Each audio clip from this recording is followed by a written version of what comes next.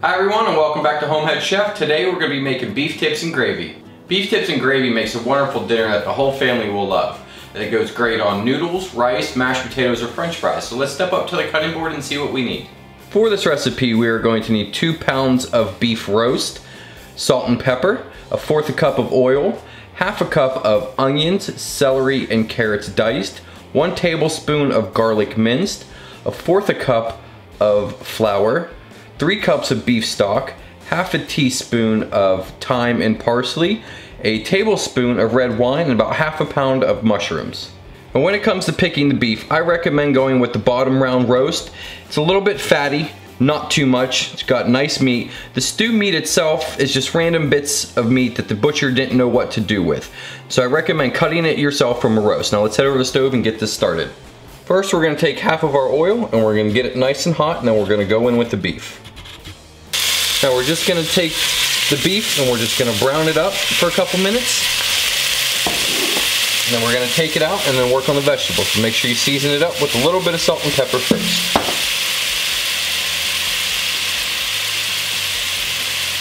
Once we've achieved some nice color on the steak, now we're going to get this out of the pan and then we're going to go in with our vegetables. Use your judgment. If you think it needs a little bit more oil, go ahead and add a little bit more. We're going to get that nice and hot.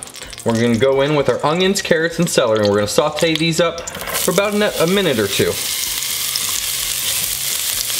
Once those take on some color, we're going to add in our mushrooms, and we're going to cook those up for about 2 minutes. Once the mushrooms have released some of their juices, we're going to go in with our garlic. We're going to saute this up for about a minute or until you smell that garlic.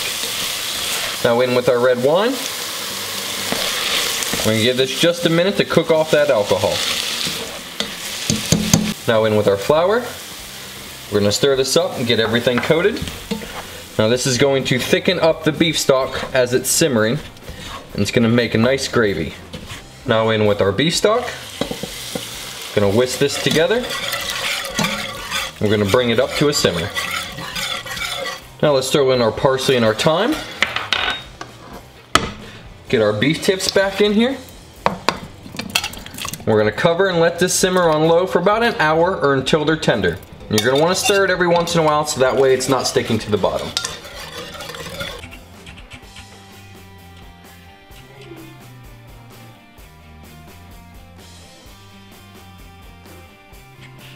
I'm super excited to get into this, but first let me apologize for the lighting. Maybe a bit off, we just lost power, but I wanted to finish this recipe for you. So let's dig in. Get some of the potatoes, mushrooms.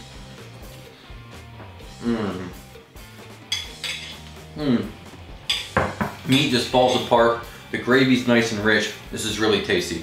I hope you enjoyed this recipe. If so, hit that thumbs up button. If you like what we're doing, you can also check us out on Facebook and Instagram at HomeHeadChef. If you'd like to support the channel, swing on over to our Patreon account. Thanks for stopping in, and we'll see you next time.